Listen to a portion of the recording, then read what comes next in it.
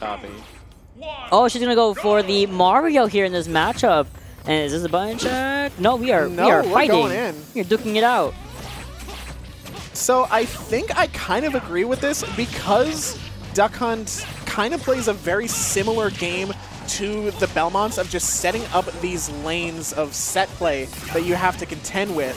And, you know, the projectiles of Belmont are going to disrupt Fawn's game plan quite a lot. So instead, opting for this more rush-down game plan of Mario, just using that one single fireball is all you need to get in and get that combo damage. And also, not to mention, we have the cape, you know? Mm-hmm. If you can time the reflector, yes. Exactly, the reflector. So if you can time it pretty perfectly, you can pretty much avoid a lot of situations with the regrab into the holy fire, holy water into, you know, the whip. It's just enough. The back air is enough. Yeah, Fawn unfortunately going to have to get a little bit more creative when it comes to getting off ledge against Belmont. Once again, the cross boomerang coming through, even when Fawn had the stage positioning and the potential for an edge guard. Just for like context sake, for anyone just tuning in, the 5-0 does not mean this is like game 6. This means that there's a timer for the holy waters. This is the take this counter. just so you guys know. However, finally we're going back to an even game. We have 2-2 right now, and honestly, the fact that Fawn is really bringing it pretty even with the rush down Mario that you were talking about so well is working out relatively okay so far. Gotta take this. We got 2 of them in a row. Trying to go for another down smash, and I really wish Meli would go for the forward smash instead. Yeah, maybe trying to read an air dodge in instead of reacting to Fawn kind of SDIing upward. All right, now Fawn getting that one grab. This is really all she needs. Yeah, you can air dodge all you like. The punishment will continue. All right, Dash Attack going to be saving Meli for a second there, but narrowly avoiding the holy water there allows for the back air to come through. Fawn keeping it a lot more toe-to-toe with Meli here, especially because we only had about 2 minutes go by, and this game has become a little bit more scary for Meli to deal with now that we can't really trap our opponent. That you died? They just exploded? You died?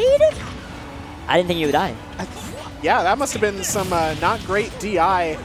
Unfortunately, getting caught by the holy water once again. Fawn having trouble finding her way in this neutral. Finally seeing that cape that you were talking about before come out. We haven't really been seeing it so far, and Meli has in fact been respecting it. We haven't been seeing very many axes or cross boomerangs. It's been mostly holy waters and normals.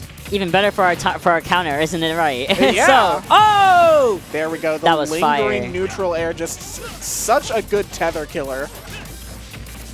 All right. Also, the long standing here, the Nair, also helps a lot in these situations. So the back up. But do you really want that though? Is a real question.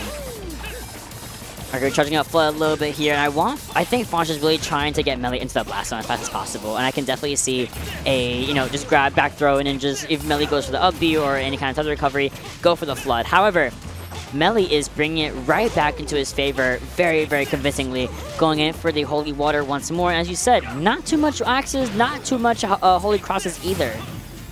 Yeah, it's been mostly when Meli knows that it is safe to do so, but now putting himself at the ledge, very scary position against Fawn, but just this boxing has just been so good with the whip. You know, Mario is a rushdown character, but he does tend to struggle with sword-like characters, and it is a whip, but it's basically a sword with that F tilt. It's a Sephiroth sword. Yeah. At this point, do you think we're gonna see a character swap from Fawn? If we go Duck Hunt, probably. That's the only character I can even imagine. Unless we go as random, we have a little bit of fun. But against Belmont like this, I'm sorry, against Meli's Belmont, where you're playing, I'll be a little bit differently, because definitely between this set and Numbers' set with Meli, definitely a little bit different playstyle. Same core idea, but just have to adjust some things here and there. We're going for base Mario, by the way. We're staying the Mario, why not? Yeah, trying to make it work. The tuxedo has come off. We're back into our work clothes as Fawn is looking to put in this work in game 2. We gotta get the plumbing done. Okay, I got so scared for a second, but I forget what jump. So we are all fine and dandy. Fawn is gonna be trying to take a lot more center stage control away from Meli, and that's where Meli really, really shines, is when he has either ledge control or center stage control, which is not too far from each other, but it's enough for Meli to really dominate the space. Even the platforms dominate the main stage, dominate the air, dominate everywhere. Yeah, but we're seeing even when Fawn gets that positional advantage, gets up into Meli's face, like, Meli still has the tools to fight his way out. We already saw that reversal, the uppercut, as well as the down tilt to reset the positioning.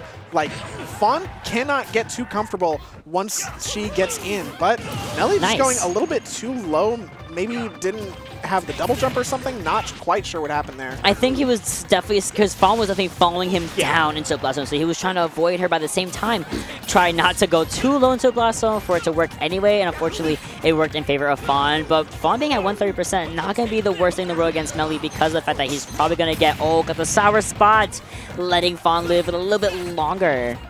Yeah, Fawn now with the first lead that we've seen this set, looking to start something off with these up airs into the neutral airs, but Meli still falling out. Holy Water coming through, keeping Meli safe. No long combos here for Fawn. We're going for back air, trying to go for some of these tilts, but Fawn is able to kind of maneuver around them a little bit nicely, going in for the nair and trying to get these up air conversions like you're talking about, but I think Meli's just really on top of these things. See, you saw the cape come out. So Meli's starting to be a little more aware that, okay, she's going to be going for it, but they're going to be going for a little more of that cape action. So I can be a little more sparing with my projectiles and utilize more of my actual whip. I really do love the way that Fawn has been angling her shield this whole time towards Meli, just trying to make things a little bit safer. No way! At 50? At 50. Oh. Well, that was really good, I can't lie. Just catching Fawn really that high up as well with the up B, it was just guaranteed going to a blast zone. Yeah. I get the stock super early. Unfortunate. Fantastic awareness from Meli in order to get that. The cape, unfortunately, not quite working out for Fawn, not finding the Holy Water. Ooh, maybe a little bit of Fawn's own medicine there with getting thrown into the projectile. Oh, there's the reflect, yippee! But it didn't really give much substance, and I think this is... It's not looking too good for Fawn right now. The axe going right through the fireball. The one option Fawn had to try and find herself some space from this ledge, but you are back at ledge once again against Belmont. All the roll going through and actually allowing her to get back on stage finally, but I don't think was able to do that in time. Didn't get any punish active. Even then, the up air off of, after the roll-in, not going to be enough. Fawn is getting a little bit too far off stage, a little bit too often. We're seeing some head shakes come out from Fawn. Definitely a frustrating experience getting shield poked right there from that dash attack. That shield looking mad low. But the fireballs are coming out a little more here. Oh, I think it was definitely trying to roll in from the ledge with that with the forward smash, but it's gonna be enough to get them back off stage. All right, Meli going, trying to tether back. What do? Roll right through, and we absolutely do. I do love the patience from Meli, not getting caught by the fireball on the tether. All right, soft F-tilt, resetting the situation, and any forward or back air will be doing it, but instead it's going to be Fawn's back air taking the next stock. Fawn's at 171%, by the way. As well, mention that real fast. We do have full rage online if Fawn's able to get something into like a Mario Tornado.